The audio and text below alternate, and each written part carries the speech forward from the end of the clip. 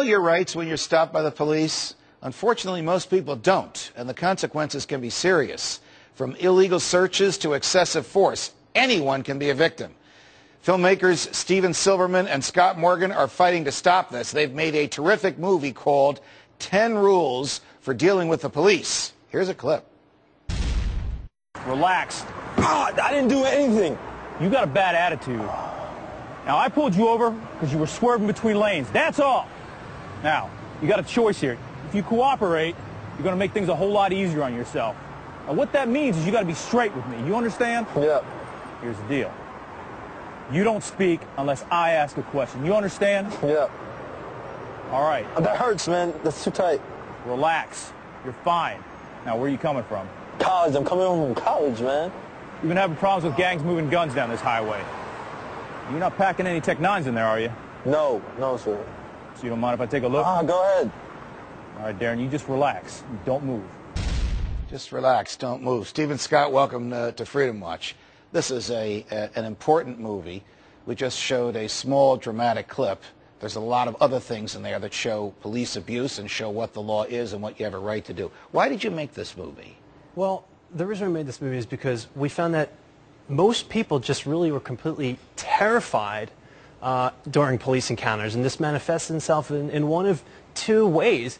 Most people would completely roll over, would waive their rights at the point of a police encounter, but also some people, out of their fear and frustration, would wind up acting out during a police encounter. So we really realized we needed to create something that went beyond the little, the wallet cards that many people may have seen, and really took this thing and made it more compelling and created scenarios that people can relate to when they see it. All right, and Scott, what you created was the 10 rules. We're going to throw them up on the board. Some are common sense. Some are things that people basically need to be reminded of. Always be calm and cool. Obviously, that makes sense. You have a right to remain silent. Now, if the police ask you for your driving credentials, you obviously have to give that to them. But if they say, where are you coming from and where are you going, you don't have to reply. What's the best way not to reply? Well, that's up to you. And with those sort of where are you going kind of questions, that's really tricky to deal with because you don't want to seem evasive right at the beginning of the encounter. But I think the most important thing for folks to understand is once it gets to the point of, hey, can I look around in your car? What do you have in the trunk? That's the kind of stuff that you really have to watch out for. That's one of the rules. That's rule number 3. You have a right to refuse searches. So when the police say, I see that bag on the front seat, I want to look in it, or would you mind popping the trunk for me? What's the appropriate response? Officer, calmly. Officer, I know you're just doing your job, but I don't consent to any searches. And you might have to repeat this, and the officer might reply with, well, you don't have any bombs or guns in the trunk.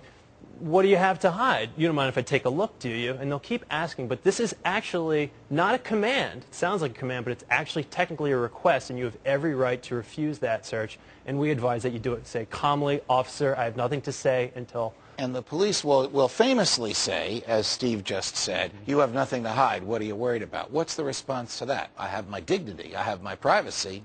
And there's the law. Well, you can do that, right? And, for us, you don't want to get in an argument with the officer about it. But, you can just calmly state your refusal, and if they keep challenging you, you don't have to answer additional questions. Has the movie had an effect? Is it getting out there? Are you getting feedback that people are standing on their rights? Right. When we first started this work back in 2002, the most common response was, after people watched our first video, was, oh man, I wish I had known this. I really was humiliated and hassled, and if I'd only known my rights, it would have been a much better situation for me. And now we are getting, yes, I asserted my rights, and I simply drove away with a ticket. I'm going to tell you, I've seen the movie, I watched it, I loved it, it's right on the law, and everybody should see it. Steve Silverman Scott Morgan, thanks for your